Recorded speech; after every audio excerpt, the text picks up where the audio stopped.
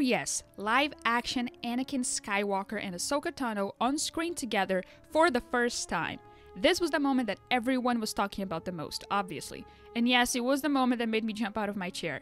But that's not what makes this episode great. No, it's the directing, the character arcs, the vastly improved pacing from previous episodes, and yes, the lightsaber fights.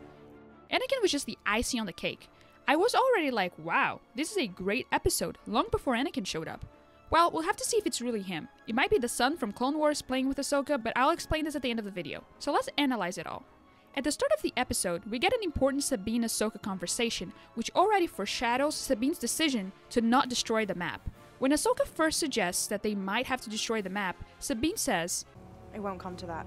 This shows how Sabine doesn't even want to consider this to be a possibility. Then, when Ahsoka says that he might have already come to this point, Sabine responds with, "He'd be stranded out there. Maybe this time for good." Here we can see that Sabine's immediate reaction is always to not even consider this a possibility or to argue against it. This is consistent with what I had previously talked about in my analysis of the first 3 episodes of the show in regard to Sabine's motivations, which is also confirmed at the end of this episode. She feels like she failed Ezra. He said that he was counting on her to see this through, and yet she hasn't come through for him.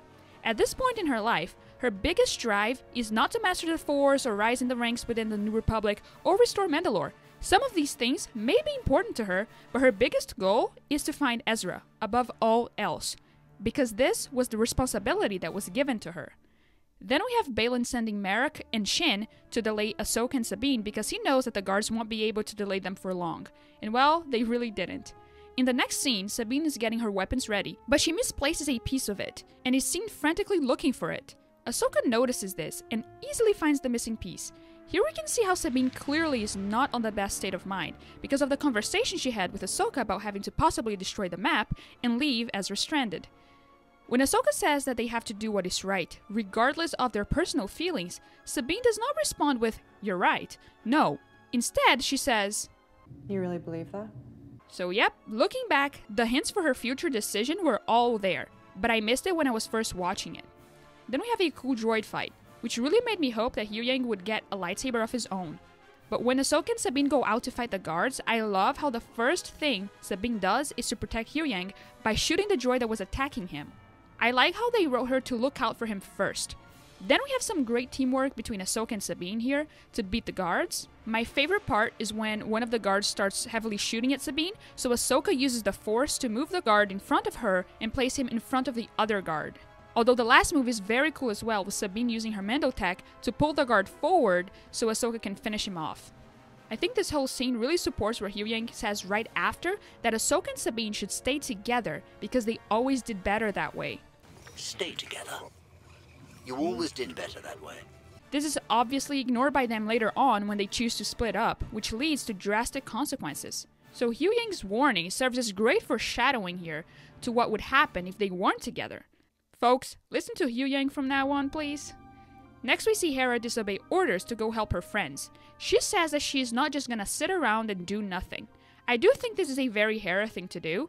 Although it does seem irresponsible to take Jason with her on this specific mission, I guess she did not know how badly things would turn out. Oh, and it's nice seeing Carson again. Then we have Morgan opening the map once again, and Ahsoka and Sabine running into Merrick and Shin.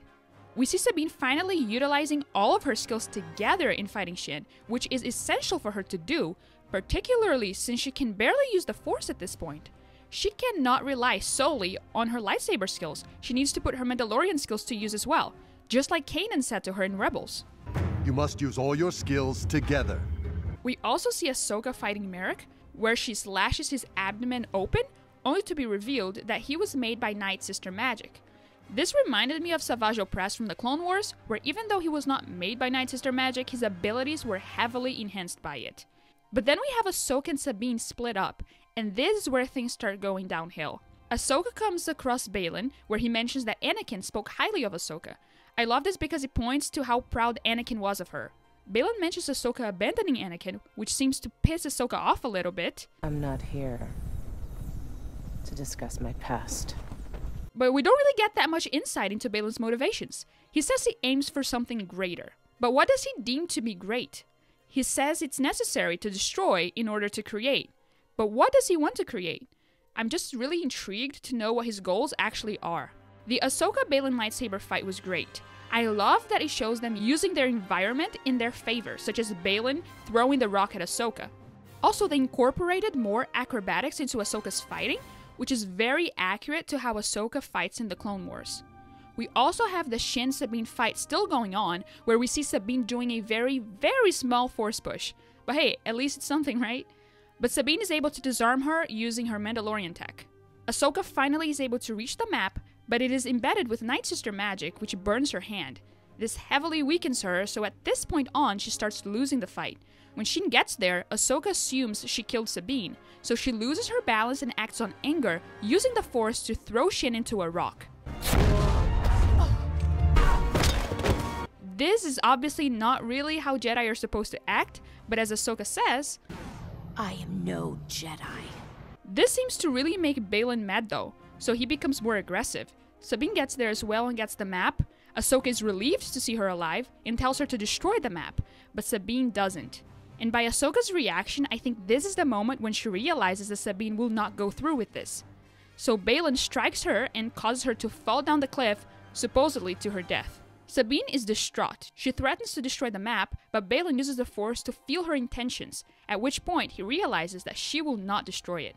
So he puts his lightsaber away and asks Sabine to join him in the journey to Peridia, promising that no harm will come to her. He mentions Ahsoka being responsible for Sabine's family dying on Mandalore because Ahsoka didn't trust her. I hope that they will show a flashback into what happened here and show exactly how Ahsoka and Sabine split up. They certainly must do this at some point. So yeah, Sabine gives the map to Baylan. I heard people say that she didn't have too many good options at this point, which is true. In Sabine's mind, Ahsoka may be dead. It's just her versus this powerful Force user and his apprentice, which will likely wake up soon. Without Ahsoka here, she has two options: shoot the map and be killed by Baylan, or give him the map and live. The right choice is to shoot the map and give your life in order to stop Thrawn's return and prevent another war, which will save millions of lives. But when you weigh Sabine's love for Ezra into the equation and her desperation and life goal to bring him back, it shifts the scale on the other direction. So I don't think Sabine is too worried about her own life here. I do think she'd easily lay her life down to prevent a war. It is Ezra that prevents her from doing that here. The sad part is that even though she's doing this for Ezra, he would never want her to do this. Of course he wants to come back, but in the same way that he was willing to sacrifice himself to stop Thrawn, he would also be willing to never return home if that means preventing another war. So I am very curious to how he will react when he finds out about what Sabine did here. I also like how Baylan tells Shin not to harm Sabine when she starts force-stroking her. At least he is a man of his word. I should also point out that at this point, it seems like Shin is more towards the dark side than he is. He seems to avoid fighting until absolutely necessary, while Shin seems to enjoy it. Then we have the amazing hyperspace jump. Jason says he has a bad feeling, which I think points to his Force intuition. Next, the last scene. The one that broke the internet. Ahsoka in the World Between Worlds and Anakin showing up. The World Between Worlds was extremely well done in live action. It looked amazing. As soon as Anakin said, yes, I started freaking out. I can't believe we finally get to see them together in live action. But I'm also aware that he might not be Anakin. He wasn't a Force ghost, so if you pair this with the fact that they played the Vader theme right after, and that the son's voice showed up in the first episode when Ahsoka was at the temple, it makes sense that this is the son playing tricks on Ahsoka.